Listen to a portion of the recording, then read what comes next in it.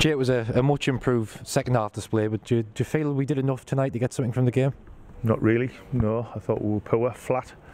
I mean, the pitch didn't help. I thought it was, it was like a quagmire, not conducive to playing football. But like I said, that's not an excuse because they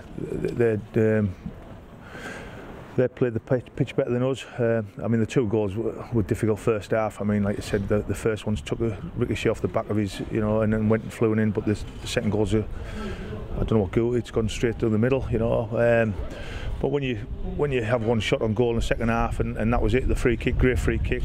We huffed and puffed again for about 15 minutes. But that just summed the night up. The last goal, poor long ball down the middle, poor defending, and it's game over. But like I said, we deserved all the plaudits that we've been getting because we've been excellent. But tonight we fell way short.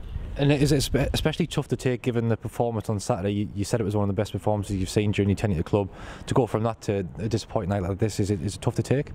Yeah, of course it is, because we've got good players in there who were hurt. Like I said, and I said in there, you can accept one bad performance, but then we've got to make sure we put that right on Saturday. But the performance today, yes, it was difficult on the pitch, but we couldn't seem to string two passes together. Yeah, we played square. We didn't get the ball forward quick enough.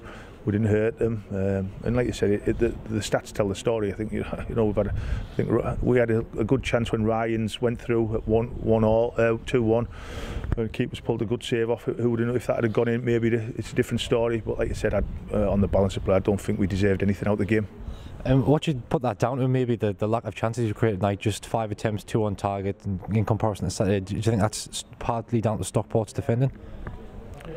Possibly. I think I thought they defended well, but I just think the pitch wasn't conducive to people were always looking for down at the feet for the next pass. Whereas usually when you play on a decent pitch, you don't have to worry about your second touch. It's always in front of you, and you can see that, lads. I mean, you just have to walk over the pitch, and it was.